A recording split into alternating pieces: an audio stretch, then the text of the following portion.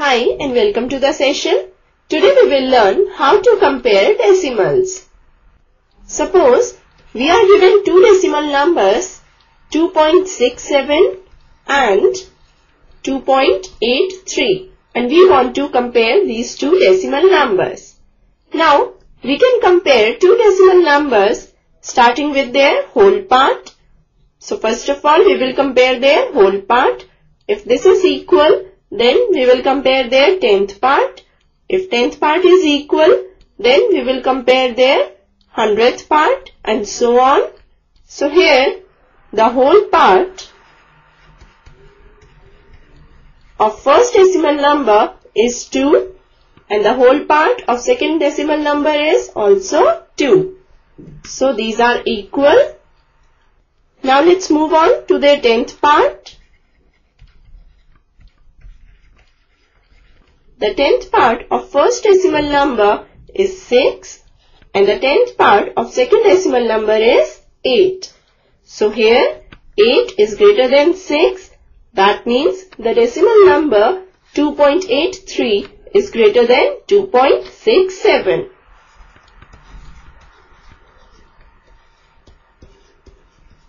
So this is how we can compare two decimal numbers. Now let's see how we can use decimals in representing units of money. We know that 100 paise is equal to rupee 1. So this implies 1 paise will be equal to rupee 1 upon 100, which can be written as rupee 0.01 in decimals. So this gives us that 35 paise will be equal to rupee 35 upon 100, which is equal to rupee 0.35 in decimals.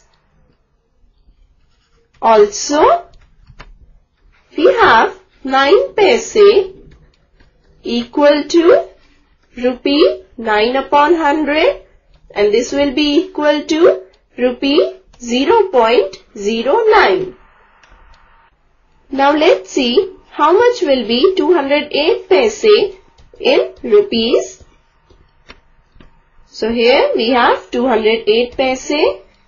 Now if we write it in rupees, then we will get rupees 208 upon 100.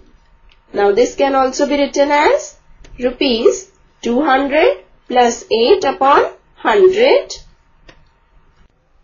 Now if we separate 208 in numerator, then we get rupees 200 upon 100 plus rupee 8 upon 100 and this will be equal to rupees 2 plus rupee 0.08 as 8 upon 100 is equal to 0.08 in decimals.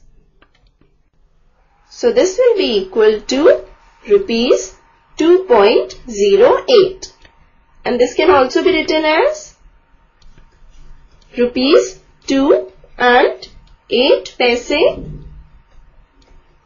as rupees 0.08 is equal to 8 paise. So 208 paise can be written as rupees 2.08 using decimals. Now let's see how we can use decimals in representing units of length. Suppose we are given a length of 165 centimeters and we want to convert this length into meters. Now we know that 1 centimeter is equal to 1 upon 100 meters, which can also be written as 0.01 meters in decimals. So if we want to convert 165 centimeters into meters, then this will be equal to 165 upon 100 meters. Now this can also be written as 100 plus 65 upon 100 meters. This will be equal to 100 upon 100 meters plus 65 upon 100 meters. This gives us 1 meter plus 0.65 meters. So this is equal to 1.65 meters. And we can also write it as 1 meter and 65 centimeters, as 0.65 meters is equal to 65 centimeters.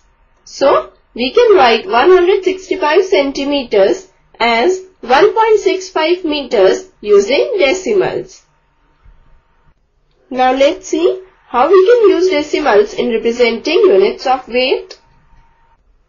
Now we know that 1000 grams is equal to 1 kg.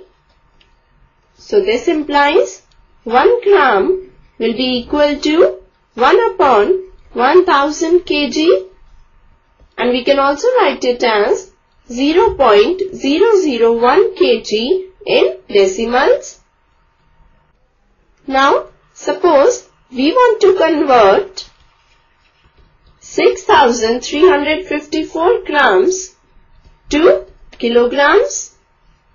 Then 6354 grams will be equal to 6354 upon 1000 kg, and this can be written as 6000 plus 354 upon 1000 kg.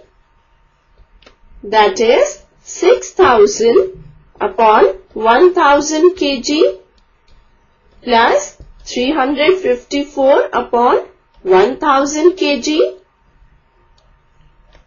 This gives us 6 kg plus 0.354 kg, as 354 upon 1000 is equal to 0.354 in decimals. So this is equal to 6.354 kg, and we can also write it as 6 kg and 354 grams. So we can write 6354 grams as 6.354 kg using decimals. With this, we finish this session. Hope you must have understood all the concepts. Goodbye, take care and have a nice day.